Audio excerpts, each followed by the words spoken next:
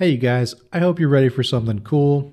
Welcome to my BigCommerce Expert Series. I'm Kal. In these videos, I show you guys cool things that you can do on BigCommerce. And today, we're going to talk about something that is very beneficial from an SEO standpoint. Let me share my screen. Okay, on this site, we sell everything you could want with RVs.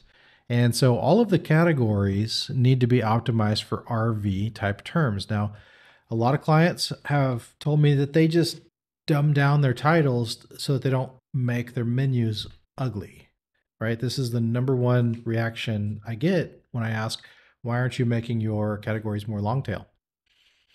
And it's because we don't want to ugly up our menus.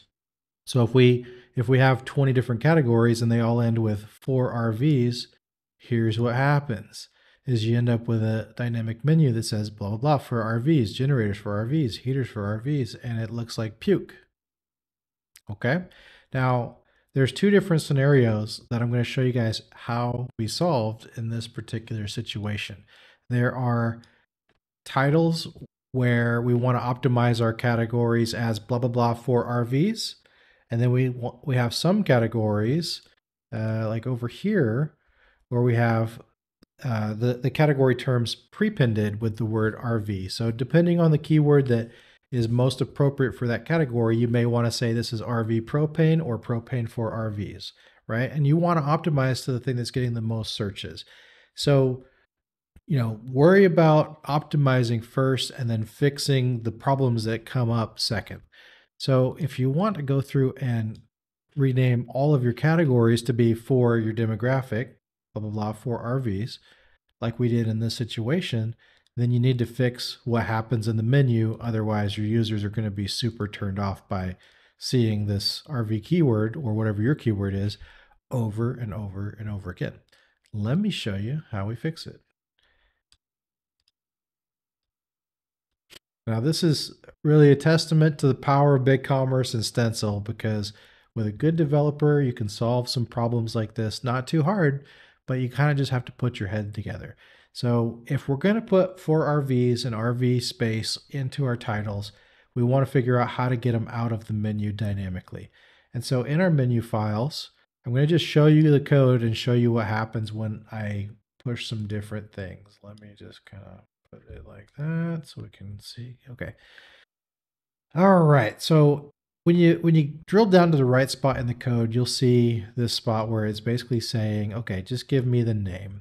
If I use a split and split on the word space for, or the key phrase space for, then I'm basically splitting the title right here for anything that has the word for in it, right? So I'll end up just kind of like when you comma separate something, you end up with what's before the comma and what's after the comma, except this time our comma is the word for with a space in front of it. So, whoops. Come on. All right. So if we split on the word for, we can say split on the word for, which gives us an array, right? And then we say, okay, take the first item in that array. So anything before the for is going to automatically output. So let me comment that out and then uncomment the split.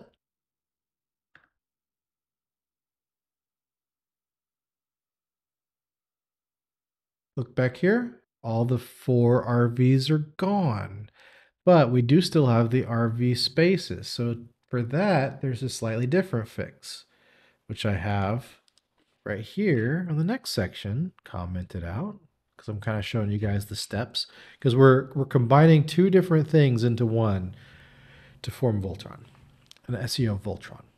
Okay, here we have a replace statement. Replace is cool because we can take something out of a string. Okay, so the string is our name, the name of the category, and we're going to say if RV space is in it, then replace it out.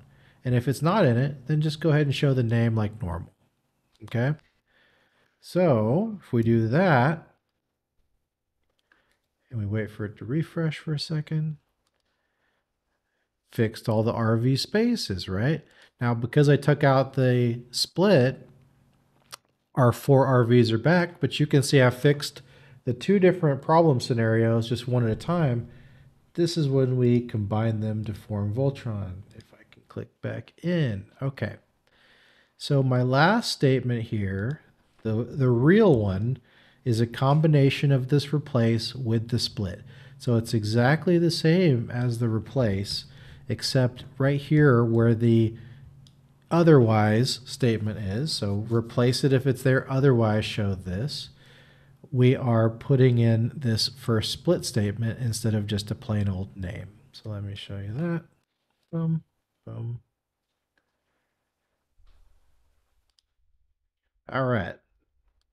Looking at our drop downs, 4 RVs is gone. RV space is gone.